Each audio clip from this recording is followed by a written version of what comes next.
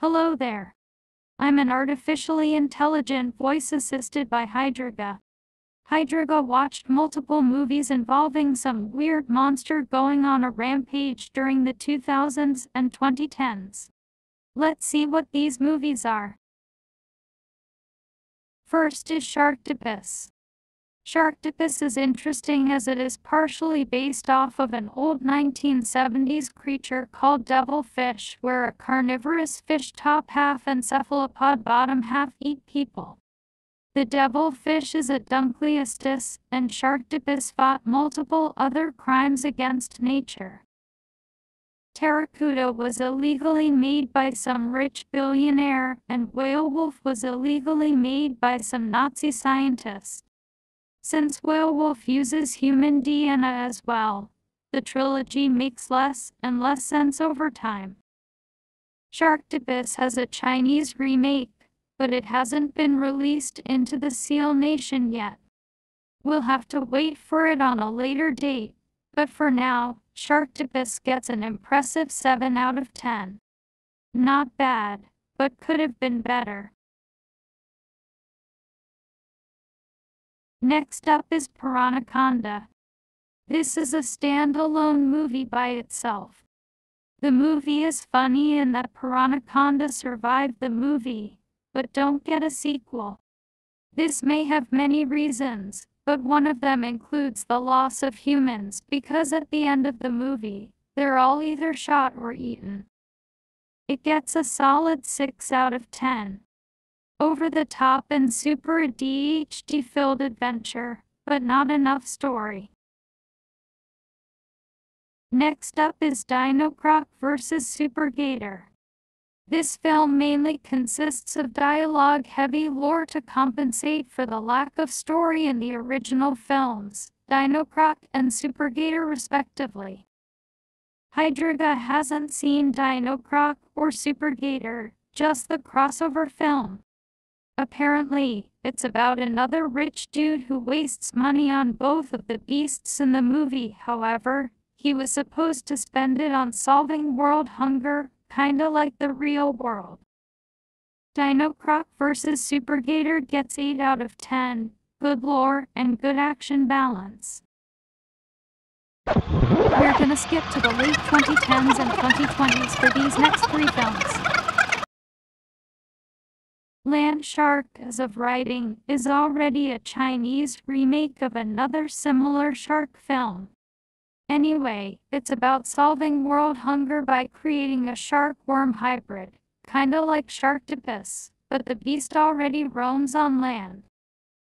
Overall, this film isn't that interesting other than that, and it gets a 5 out of 10, decent enough, but it needs much more improvement.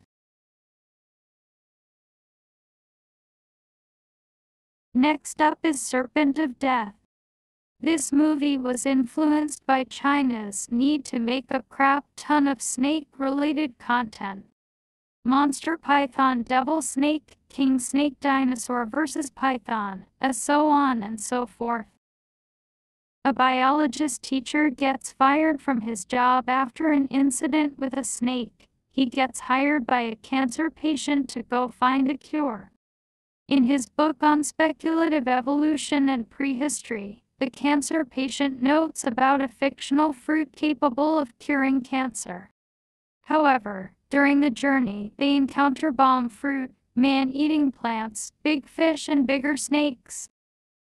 And of course, like in the real world, the cancer patient is a rich man who wants to take it for himself. The movie gets a 7 out of 10. Madness intensifies. Also some humor sprinkled in there. Next is Metamorphosis. After a janitor accidentally let loose a dinosaur by a weapon, the entire lab has to find a solution on how to obtain it. But every time it dies, it comes back to life and gets stronger. Along the way, there are 2 snakes. One that is a pet who helps the crew, and another that is wild and evil. The movie gets an 8 out of 10.